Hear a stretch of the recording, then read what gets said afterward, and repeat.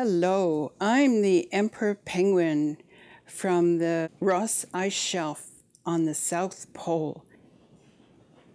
On the South Pole, there are some areas that are land and some areas that are ice, and the ice shelf has no land under it. It is just water. We emperor penguins live in the very, very coldest part of the world, and we have our young in April and May when it's very, very cold.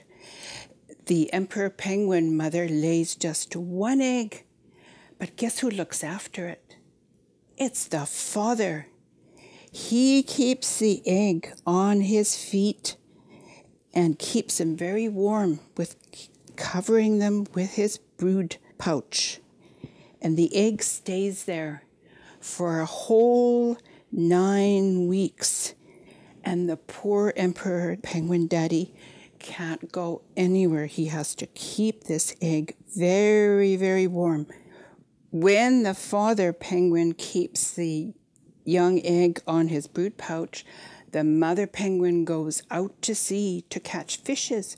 And because she's a very big penguin, she's 40 inches high and weighs 88 pounds, she doesn't catch little shrimp. She catches big fishes. She goes out to the sea and catches food.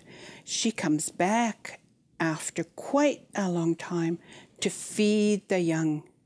When the young get big enough, they all go out to sea. But one of the dangers for these penguins is the ice shelf that they live on.